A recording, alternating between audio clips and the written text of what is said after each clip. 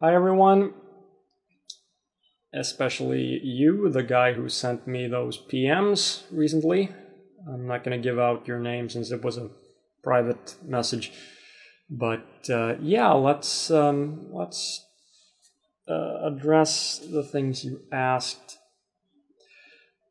What I thought was really interesting about the questions you asked me was that you started out by asking about how to address certain types of stupid, and it seems like this is stuff that everyone should know, but not everyone does. So yeah, I'm gonna do this. How do you address people who say that their bullshit is true because, hey, you can't prove it's impossible. Science can't prove it's impossible. You see, science just, science changes over time. So it's never going to prove anything wrong completely. Because it could be science that's wrong. It's been wrong before. Yeah, it's absolutely true. And that's why you shouldn't argue that whatever someone says is wrong. You should instead take the position, can you prove that this is right? You should put the burden of proof on the person making the claim, because that's where it belongs. To use an example, if someone is talking about ghosts, he says he can prove that there are ghosts. He's heard weird sounds in a supposedly haunted house, and he's picked up strange electromagnetic fields that he can't explain. Okay, it's not up to you to prove that it wasn't a ghost. It's up to him to demonstrate that it was a ghost. Because all you need to do is point out that electromagnetic fields can be caused by things other than ghosts. In fact, we don't know of a single ghost that has ever been detected, so we don't know that ghosts cause electromagnetic fields. So we have absolutely no reason to take this guy's claim seriously. And that's all you need to point out. The idea of someone saying, you can't prove me wrong. Well, I don't care if I can prove someone wrong. If he can't prove that he's right, shut up. If he can't prove that he's right, if he's got nothing, if all he can say is, you can't prove that I'm wrong, I mean, all he has is an argument from ignorance. And that's not going to get him anywhere. So point that out. That's all you have to do. Okay, so moving on to your next point. You talked a bit about quantum mechanics. And yeah, it's weird. It's strange. And a lot of people take advantage of that, since no one understands it, it seems. People can claim they understand it and make up whatever bullshit they feel like. That's basically how quantum mechanics is being used, unfortunately.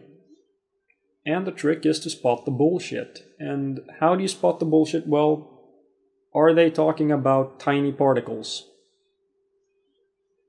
Are they talking about subatomic particles? Are they talking about waves,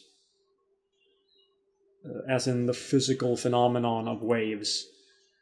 Well, if not, then, I mean, if they're talking about thoughts and consciousness and spiritual mumbo-jumbo, then it's not quantum physics, it's just they're trying to use it to justify some religious crap.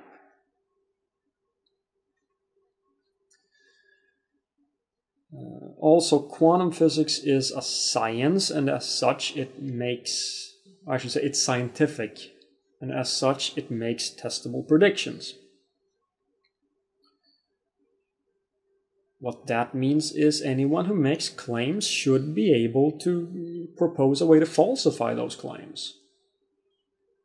If he can't, he's got nothing.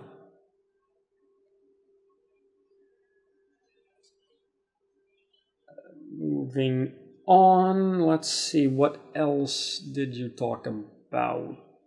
You talked about the meaning of the word theory in a way that made me feel like I need to address this, because you don't seem to understand what a theory is. A theory is an explanatory model that explains a wide range of phenomena, that makes testable predictions, and that is supported by a lot of evidence. So a theory is not some sort of, I think what you said was Einstein and Bohr were just arguing philosophy. And then along came others and made the actual experiments that, others did the actual science. Well, the theory is part of the actual science. In fact, it's the important part, because it's the theory that allows us to make sense of experiments. Without theories, experiments are just data points. So don't ever even imply that there is such a thing as just a theory. It's not just a theory, it's a theory. And that's the highest status there is in science. Okay, now what do we have? I should have taken notes. You also brought up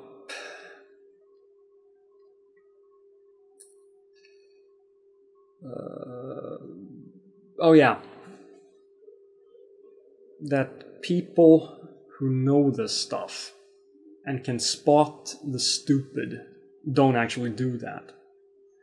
And that's something that I have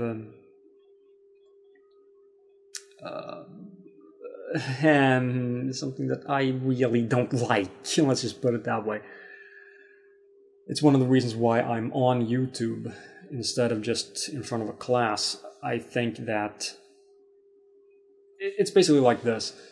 Here you have the layman, and here you have the scientists. And the scientists want to make science advance. And you have the stupid bullshit con artists and pseudoscience peddlers. Well, why do I even distinguish between the two? Who want to do this. So if everyone gets their way, what happens is the gap between scientists and laymen increases, and that leads to laymen mistrusting science even more. Now, obviously the solution is not that scientists should stop trying to advance. The solution is we need people out there educating the public and taking the fight to wherever it's fought, such as YouTube, which is a forum for spreading all kinds of stupid ideas. Well, so let's have people who actually know what they're talking about go on YouTube and blogs and forums and actually start poning morons.